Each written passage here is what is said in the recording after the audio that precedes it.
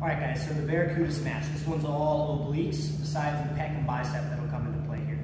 So the key thing when you do this is you want to not feel the neck, you want to not feel the low back, and we don't want to stop our breathing, right? We want to continue to breathe as we hit the heads of the dumbbell together. And when you can make sure you don't feel the neck or low back, now the sides of the abs come into play, right?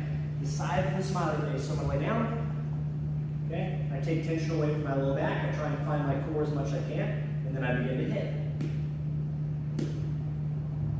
And as I try and resist the twisting, it becomes obvious that I feel the side of my core. What I don't want to do as well while doing this pendulum is I don't want to rock, right? Be sliding all over the place. And I don't want to counterbalance, as in hit and then bring my arm out to the side.